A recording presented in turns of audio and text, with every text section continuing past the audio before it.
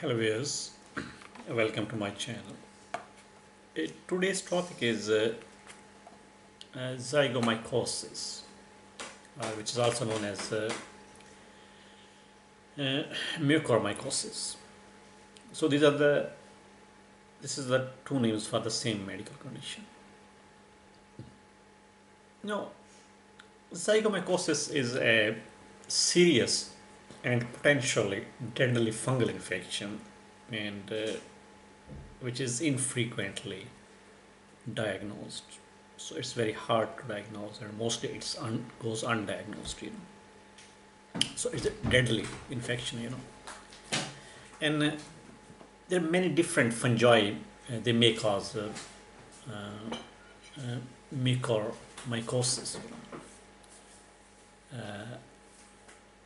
These are the infections with the Mucorrhizaceae family of fungi, and predominate as causes.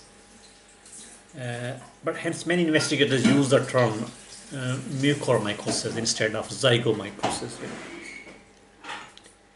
So the risk factors include poorly controlled debilitating diseases, including diabetes, immunosuppression and trauma, and serious injuries, and the groups of such patients injured in the natural disasters, But the symptoms and the signs first appear usually in the body.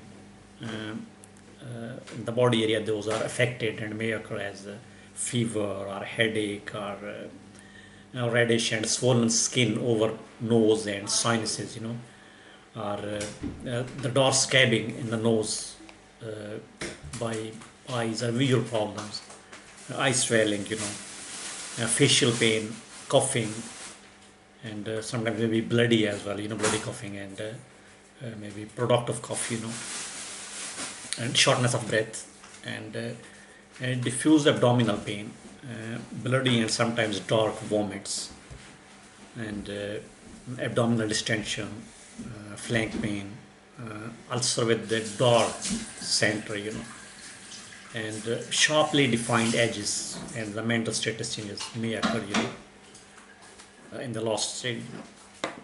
And the preliminary diagnosis is made by the patient's history, by the physical examination, and the patient's risk factors for mucormycosis, and definitive diagnosis is made by identification of the fungi in the patient's tissues, And almost all patients require surgical debridement of the infected tissue.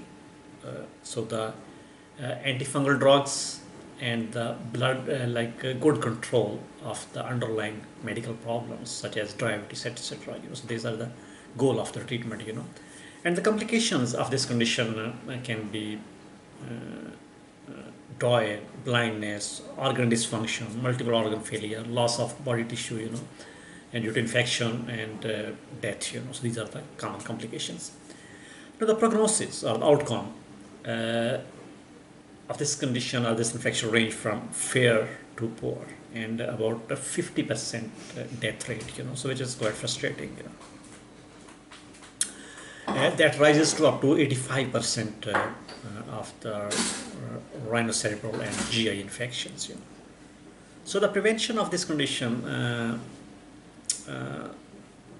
avoidance and control of the risk factors, so this is possible only in those cases, Thank you very much for watching this video. If you need more information about any disease, any medical condition, you can visit our website www.diseasesandtreatment.com, and please do not forget to subscribe this channel for more informative videos every day. Thank you. Goodbye.